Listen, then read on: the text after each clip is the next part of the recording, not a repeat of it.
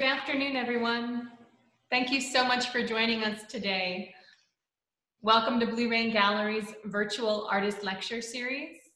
Today we're featuring Doug West, live from his Todos Santos studio. Doug has prepared a wonderful lecture for us entitled Reflections on a 40-Year Journey Through a Life Grounded in Art. Hi, everybody. Welcome to the Doug West virtual studio tour from Todos Santos, Mexico. And Todos Santos is on the Tropic of Cancer, down near the southern tip of the Baja. I'm actually on the Pacific Ocean here. My goal for this this presentation today is not so much to talk about what I've done over 40 years of being a professional artist, as much as to peel back layers for you so you'll have a better appreciation of the work involved, how things start and how they progress, how I make creative decisions to reach the final point where you see something hanging on the wall and you won't just think, gosh, I wonder how we did that. And then I also want to share some things that I feel are common among all of us as creative beings that are really central to taking risks and making art for me happen, making things happen in your lives as well. So with that, come on in and I will show you here my studio, which is located on the lower level of my home. This studio is actually pretty small in comparison with other studios that I've had. It's 12 feet wide, 30 feet long, and the length is really important because it allows me to stand back from my easel and make creative judgments after I've been spending hours up close working on detail. Sometimes I can work on a lot of detail and really not get a sense of what I've created until I can stand back and look. Other times I really need to put color on, come back and look, put more color on, come back and look.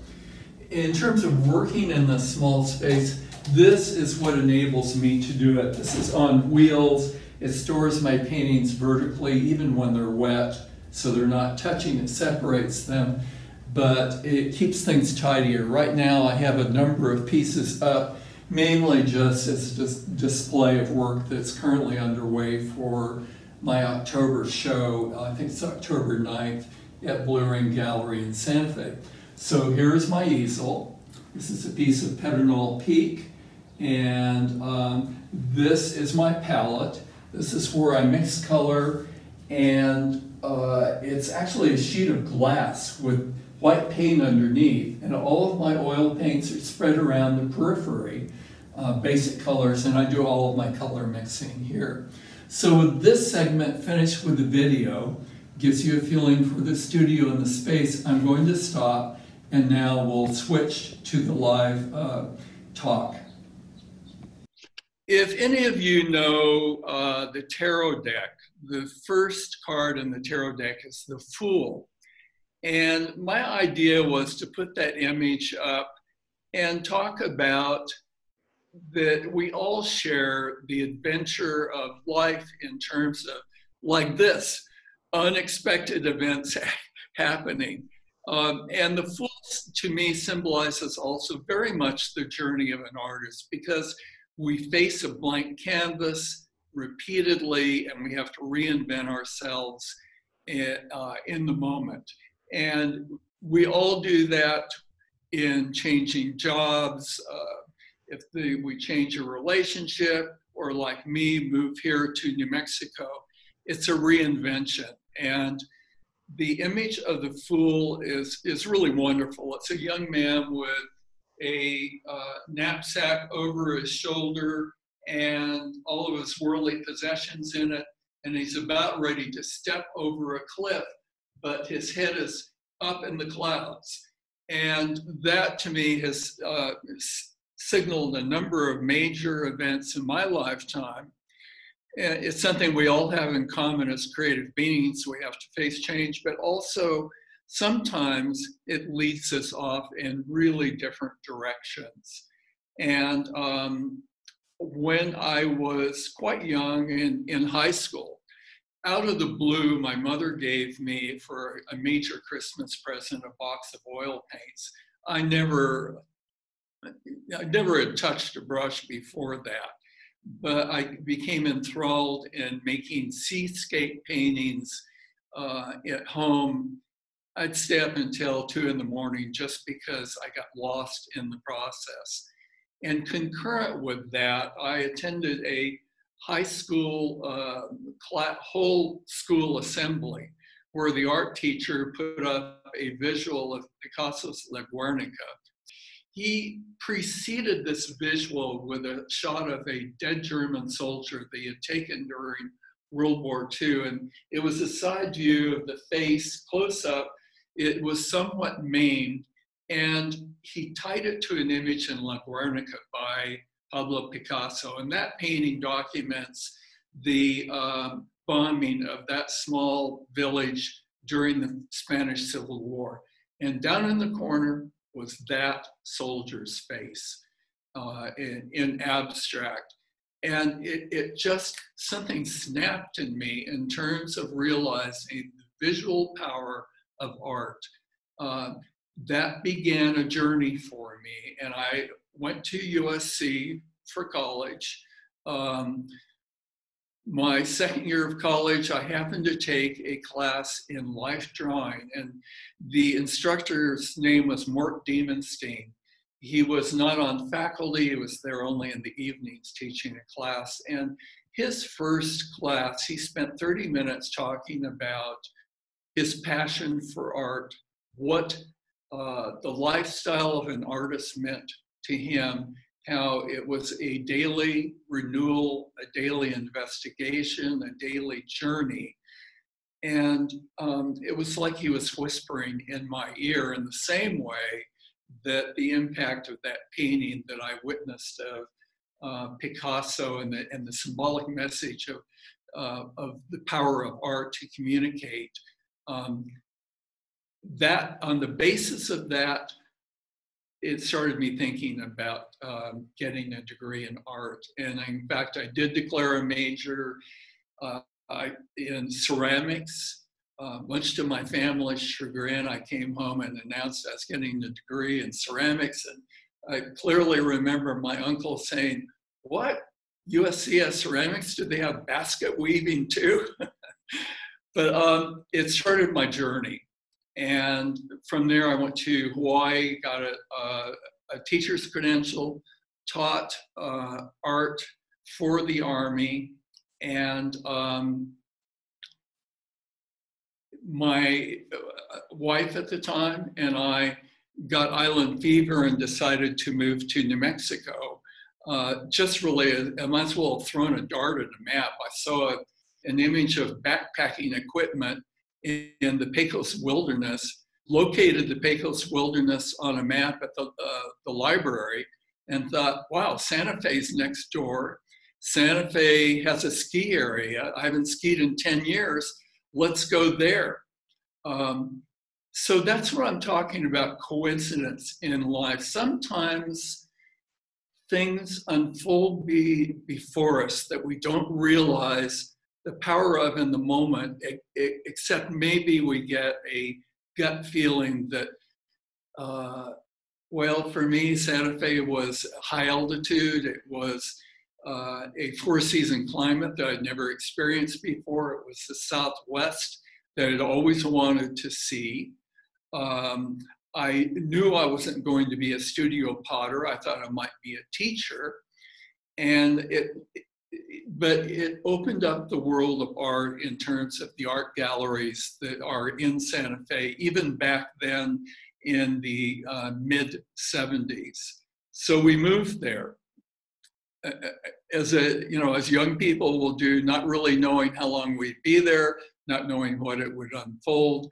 My daughter Sasha was born there in 1975.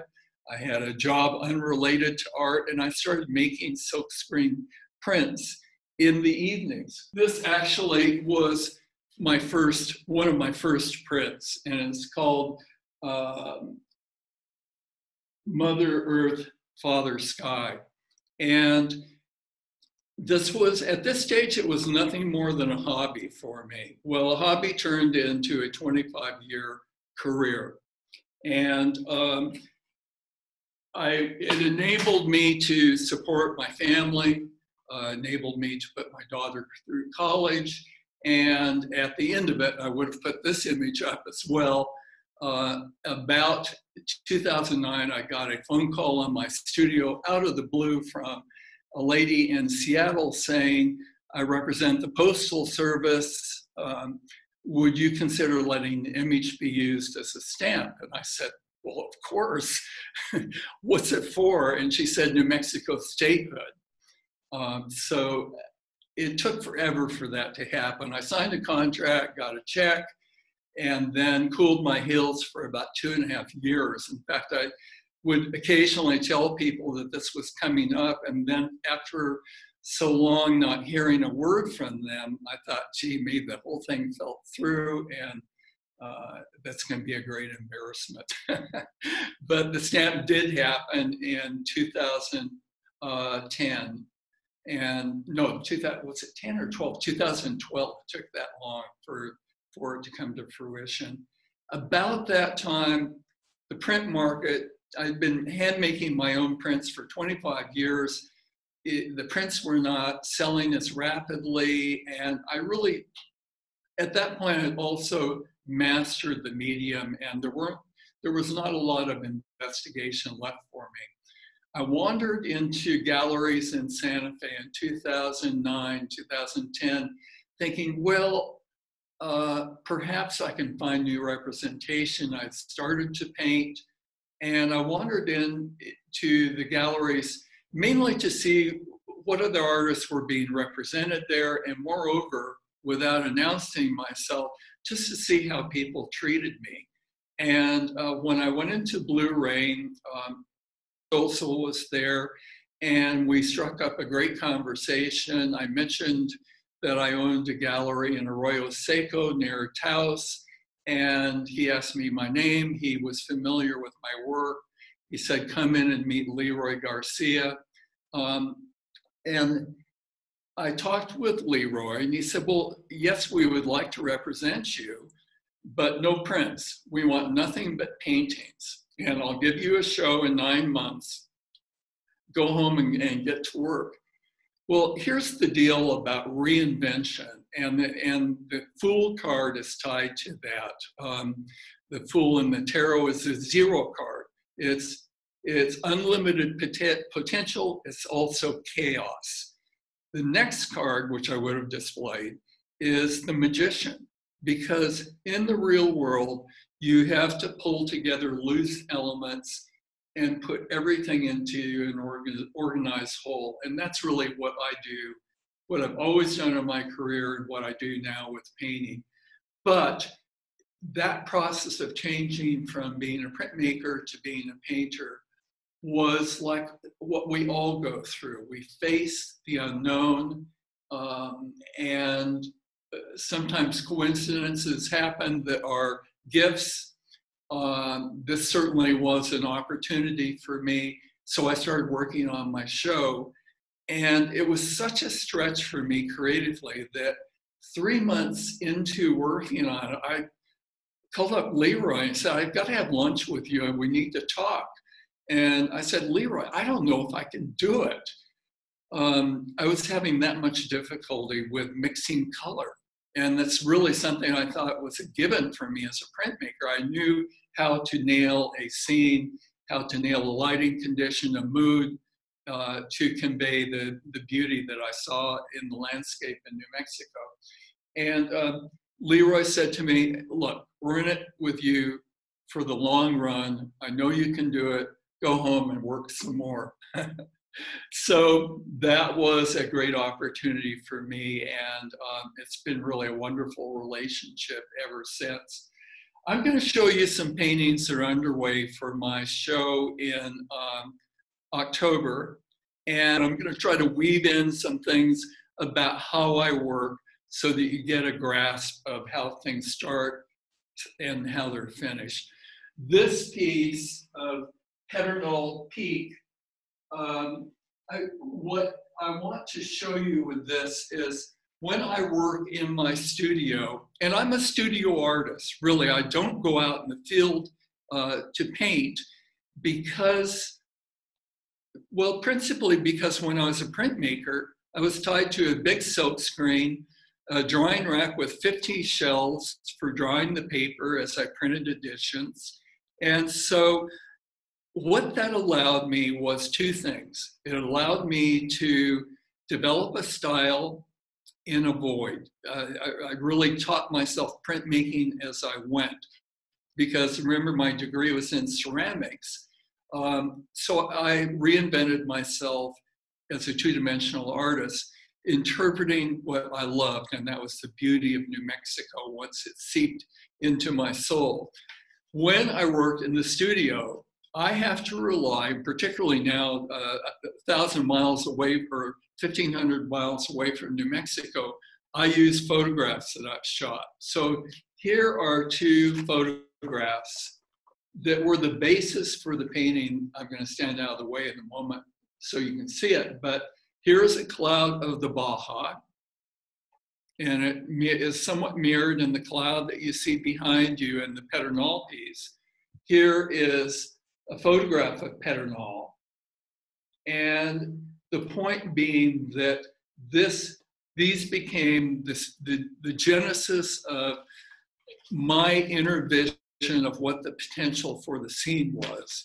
And this cloud with a sunset striking it defined the lighting condition, and so I amped up light flooding across this plane, and this is enough so that people, when they see this, will know the location. Pedernal is a signature butte right behind Abiquiu, Georgia O'Keeffe country near Ghost Ranch in northern New Mexico.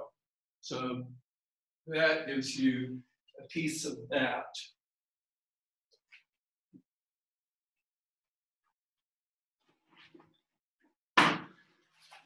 This also is for my show in October.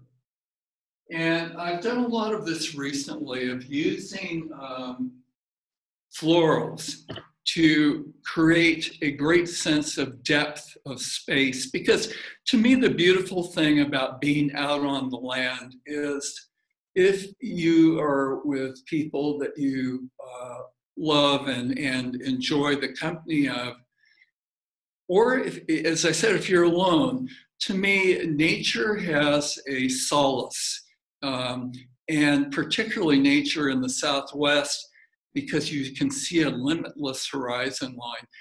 Having grown up in Southern California near the ocean, having lived on the ocean in Hawaii, and then moved to New Mexico, when I first got to New Mexico, I thought, well, it's an experiment. I don't know if I can ever live away from the ocean. It turned out that I could. And the reason I could is because you can see so far in New Mexico that the air is so clear at altitude near Santa Fe and up to Taos. The high altitude amplifies the colors because you're higher up and there's not as much atmospheric haze. And so the idea of interpreting nature and landscape in New Mexico as a very deep space experience has always been part of my work and always been part of what I will sum up as sort of my message. But I've found that I've really enjoyed the challenge of interpreting florals as a creative challenge in paint because of the light and the shadow. And then also in this kind of environment. Let me see if I can light this up a little bit more. Yeah, that helps. Although I've got my shadow over here. Oh well. And I want to say also that painting is a process, that things unfold as I work, as I observe the piece in its progression. When I painted the whole back of this, the whole landscape, and then started painting the flower, I realized, well, light's striking here with the flower, and the shadows that I have over here are in the wrong placement, so I had to repaint that. I looked at the painting and realized I had trees all in this gap here, and that it would be much more powerful, a suggestion of space, if I can continue this wash with water back to this point here. So that's the fun of painting. That's the fun that I make decisions as I go. This piece, probably from start to finish, took me about, it's not quite done, but about a month's time. It's of the hills near Chimayo, and I've got a hollyhock flower, which are so typical in northern New Mexico, and particularly near Taos, as a summer adornment in gardens, and they're quite beautiful. And they do, even down here in Todos Santos and the Baja Peninsula, I've seen them as volunteers. So that's fun.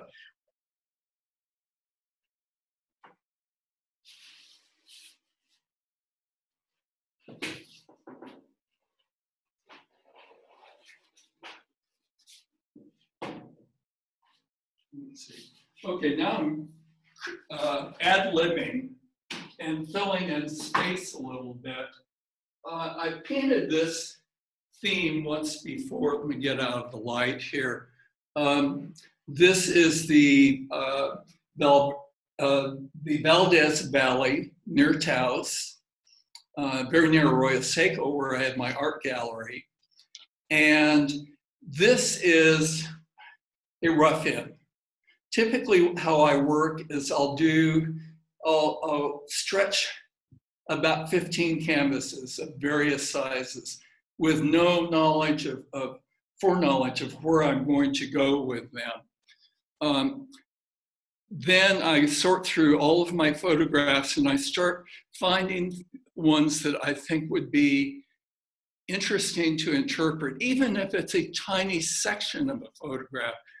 That doesn't matter. I will use white paper to block off that section so I don't see any of the other information, and that can become the basis for composition.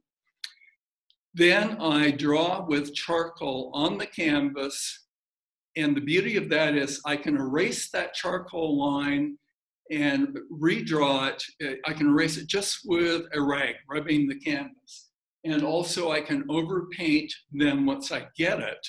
I can overpaint with oil paint, and I do that as quickly as possible in the first stage, and this is just a beginning. This has a lot more work to do. I don't know if you can see it on camera, but this is all just washes down here. There's going to be a lot of detail that goes into painting the sagebrush here, putting pinon trees on this embankment here.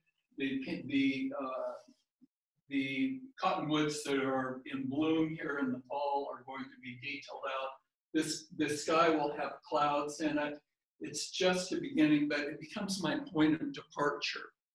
And oftentimes, if I feel like a painting like this is headed in the right direction, I will put it aside. Now, here's what I do.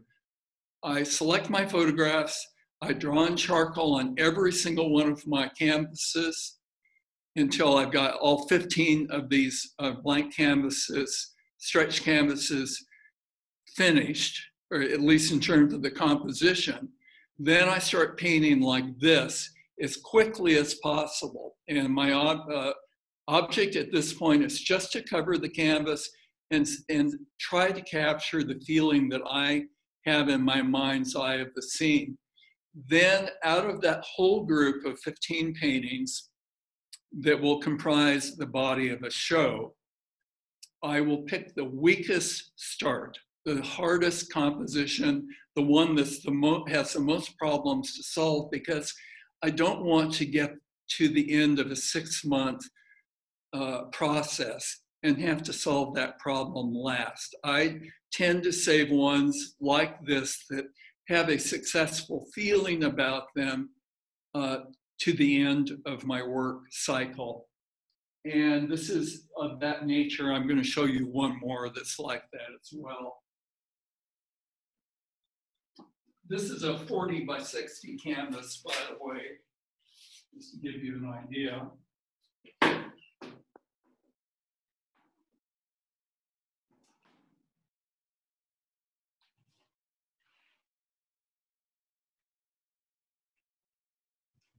The Taos Gorge is what we have here. Oh gosh. Well, it is a live event, right? More so than we thought it would be. Let me tip this up so you get a better view of it. Taos Gorge. Okay, now what I'd like to say, since I've got to fill in here, is that I work generally 6 days a week, about 6 hours a day, because painting takes a lot of concentration, and it's like a meditation. That's about all I can do before my brain feels fried. So I usually get in the studio about 11 a.m. and I work until 5. Now, the other thing I should say is that I might be in the studio and not paint at all, but I show up. I'm there during those times. And then, particularly if I'm in a stage where I'm challenged, I work up. Even 40 years into my career, sometimes I have to sort of back into the process. It's a common thing with creative people that beginnings have a stage where it's really hard. I like the drawing stage. I like the initial putting in paint stage. And then when it gets to the labor of problem solving, some of them are really tough. And it takes an act of will to go on. And I do that with a sense of trust that I always will solve the problem eventually. My goal is always to do the best I can in the moment. And part of that for anybody that's an artist is the not being overly critical. You have an idea in your mind's eye of how you want something to appear. And if it's not perfect, well, if it's beyond my ability, I'm not going to say I can't show it. It's the best I can do for now, and I will do better later on. I love the quote from Malcolm Gladwell's book, Outliers. And it's not a quote, but it's a thesis of the book. And that is that if a person, and particularly working in solitary, spends 10,000 hours of working, in other words, a large amount of time, they reach a level of mastery. Well, what is mastery? To me, mastery is the ability to trust your intuition without the ego becoming a buffer. And so now I can mix color at this stage in my career just like that. Whereas when I went to Leroy right prior to my first show and said, I don't know if I can do it, I needed to just stay with it. So that's a lesson in facing change, which is the card of the Fool. And it's also the Magician, and having the patience and the willpower to do it. And for me, I've had moments in my career like that postage stamp, and like Leroy accepting my work. BlueRain is such an outstanding body of other artists, stable of artists, and a beautiful gallery. I've had stages where I feel like I've had great luck, but I also believe that we make our luck once we have an opportunity, and you have to be willing to reinvent yourself. This piece, again, I'm going to show you a couple of photographs. I used to live in Taos, and I would go riding along the edge of the Rio Grande Gorge 4 or 5 times a week on my mountain bike, weather permitting. And if the weather wasn't permitting, I'd go out there and hike even in blizzard. And this particular spot really was intriguing to me, where I've painted this scene, where there's this small juniper bush, and it's quite small, maybe 3 feet high, that fingers with dead branches sort of reaching up the length of the chasm of the Rio Grande Gorge Canyon, the Rio Grande flowing down below. So I've used this really pretty much literally in terms of how the light is washing across the canyon to strike the opposite wall, and part of it's in shadow, and that's what we have here, light flooding over here. This is in shadow down below. All of this detail is pretty nailed down right now. Here's the Rio Grande flowing, and I really like how these yucca blooms define depth. I'm going to have more detail up on the west rim, the rim of the canyon here, and these background mountains, and I'm going to detail out these flowers. So this painting's not done, but the meat of it is there for me.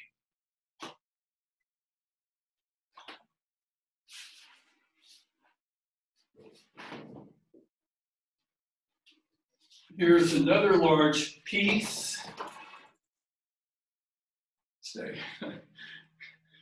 Again, Pedernal Peak near Abiquiu. And this also is a beginning of a painting.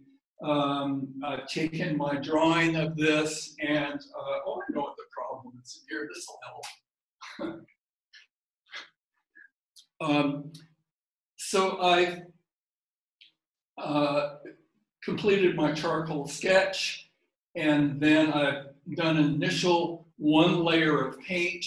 In this case, this is probably about 6 days of work, and it's a beginning. But this beginning is so strong to me that, as I said before, it's in the last kind of my rotations, as opposed to, let me hold this one up. This has been roughed in. You can still see charcoal in here for these blooms on, well, right in here in particular. This is very rough in here. This is a very rough beginning, and I'm not happy with these clouds. I have no underside, so this is a problem to be solved. But it gives you an idea of process, and it gives you an idea of the journey that I go through. This is so much shorter than I intended because I had all these slides to put up. I'm going to just sum it up, though, by saying that 40 years, really the constant in my career for me has been to interpret the sacred spaces of New Mexico. And sacred to me, as I said before, is the beauty of being out on the land alone in a beautiful place and time, whether it's shared or not, and trying to interpret that in a way that speaks to a moment in time that's unique, a moment that feels isolated, where you're not thinking about the past, you're not thinking about the future, you're just enjoying the beauty that surrounded you. And to me, that is what I've always found magical about New Mexico, and what definitely fits its namesake as the land of enchantment. And I'll also expand that out to be the Southwest in general. And then lastly, I wanted to say that it's only appropriate. To me, as the artist, the collectors are the other half. It's and people who appreciate art. It's a circle. And there's something that's magical about that. I can pour the essence of my being into what I think has been a pretty constant message throughout all of my career about my reverence for nature and the beauty of nature. But the other half is the audience. And I'm particularly thankful for people that have chosen to collect it, where it also in some indefinable magic way speaks to who they are and what they want to represent as themselves within their home, what they choose to live with and share with other people. So that's pretty magical, and I'm have great gratitude for that. So thank you all so much for being here with us today. This is a new experience for us here at Blue Rain, organizing something like this over Zoom. And I know it's a new experience for Doug as well, at least in relationship to presenting his artwork. So Doug, thank you so much. You were terrific. And Denise, just my thank you again as well to you and Leroy and everybody at Blue Rain for providing this opportunity. And I look forward to doing it again, maybe next time in person with a slide projector that I know will work. Well, really, everyone who's joined us today, thank you.